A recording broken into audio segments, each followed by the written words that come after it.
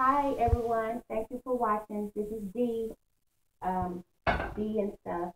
I'm making a batch of laundry detergent for a person who ran out, and the items in which you will need in order to make this laundry detergent powder is washing soda, borax, and a cup of soap, which is the brand I bought is the pink one, the pink one.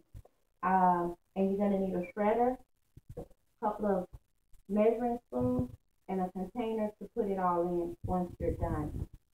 The batch in which I'm making today is a batch that will do 32 ounces, and depending on if you go by the instructions using 1 tablespoon, this batch will last you a couple of months, depending on how many times a week you wash laundry. It can last you even more than a couple of months, maybe up to three. Some of the videos I watch have tried to figure out a better way to dice up the soap so that some people, just in case you think some of the soap will stick to your clothing, well, it won't. It'll melt in the water, cold or warm, and just do it as instructed.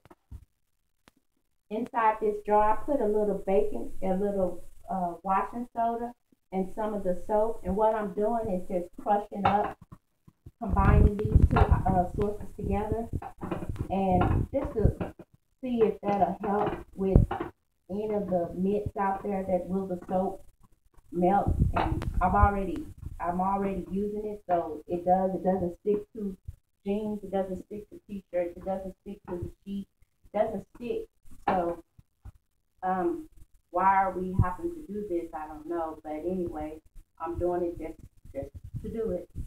So I've already pre-measured a cup of borax, cup of washing soda, and a cup of void. So what I'm going to do is just going to combine all of this together. And I did not crush up all the soap.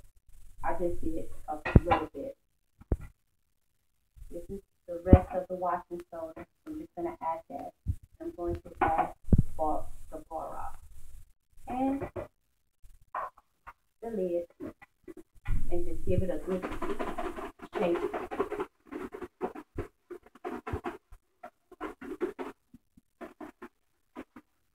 So with 1 cup of borax, 1 cup of washing soda, and 1 cup of Lord soap, this will produce 32 ounces, which will give you anywhere between 32 to 64 loads of laundry detergent, and this should last you. Thank you for watching. See and stuff. Subscribe or like. Give me any tips or feedback or